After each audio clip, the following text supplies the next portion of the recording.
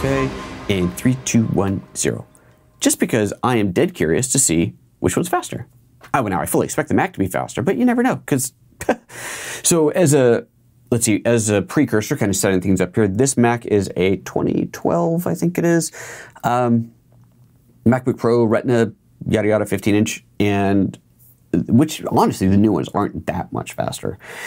And then this is a iPad Pro 12.9, I think it is inch. This is the first gen of the bigger one, so it is a couple years old. So it is newer than the Mac, but not by much. And you can see they're both churning away. So focus merging over here on the macOS, we can start to see the grayscale layers getting drawn in. That's really cool. We are seeing, it's a bit of a different illustration, if you will, on iOS. It just says aligning merge sources right now. When I first did this test earlier, I did a complete one, and I thought that the iPad was way faster until I remembered, oh yeah, I fed it raw files, which means it was pulling out the JPEG versus this one actually processing the RAWs. So it turned out to be faster on iOS, but that was cheating because it was using much smaller files. Okay, while that is processing, let's just see what's going on. Estro Digital says, if you do the OSs separately, there's a greater chance of more super chats. Thank you, Estro Digital, but nobody super chats these. That's okay. Burns Tech says, keeping them separate will help with finding a particular video instead of having to scrub through the video to find the specific topic. That's true. Estro says, seriously, wouldn't try to combine the sessions together. It'd be pretty difficult for you to manage live. Better separately, easier to keep a grasp of what's going on for the audience. Okay, well, there you go. Thank you for chiming in. Sold. I will keep them separate. Meanwhile, these are both in a focus merge state. You can see, oh cool, see the image starting to be built. I love the way the image builds on macOS. You can see it just kind of fading in front to back. It's like studio lights being turned on, or theater lights. Lights getting turned on as it illuminates. I'm not sure if we're going to see that same kind of a buildup happening on iOS. It's working, it's thinking, but we'll see what happens. Now, I'm gonna tip my hat to what's going to happen here. As we already know, on macOS, you can open the clone tool and you have access to all the layers of the files that were brought in.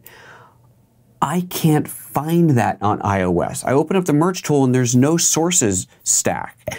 That can't be right. It has to be there. So if before this thing finishes, someone can tell me where that might be hiding, that would be lovely.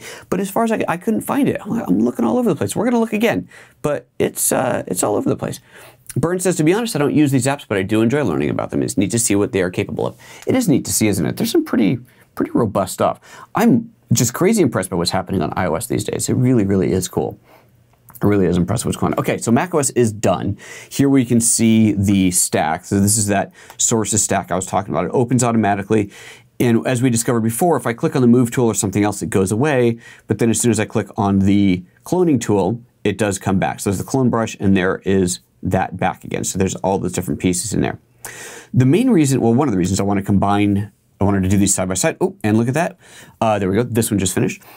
One of the main reasons I wanted to do this, other than the speed comparison, was so that we could do a kind of close-up analysis to see if one looked better than the other, see if there were significant differences in the focus merge.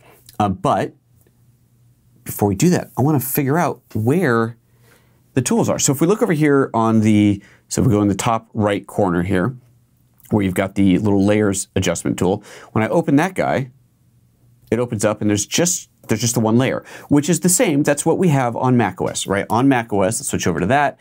We look over here at layers, and under layers, you see the pixel layer, and that's it. So there's the source doesn't show up there.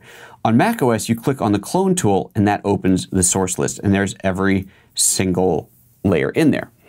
Over on iOS, when I click on the clone tool, there's no source list that pops up.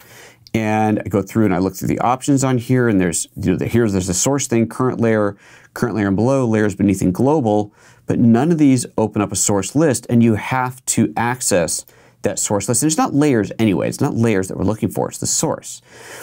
So that's weird. So I don't know, what am I missing here? I look in the drop menu here, so there's clone brush, that's where we were, but none of these other ones. Healing doesn't open it. I mean, you wouldn't expect it to. Blemish removal, in painting. None of these are opening a source list, so that's unfortunate.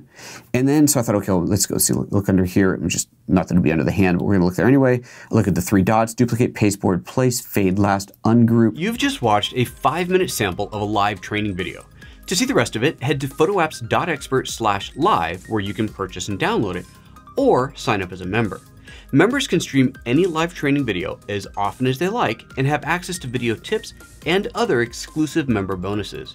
To learn more about membership, head to PhotoApps.Expert/member.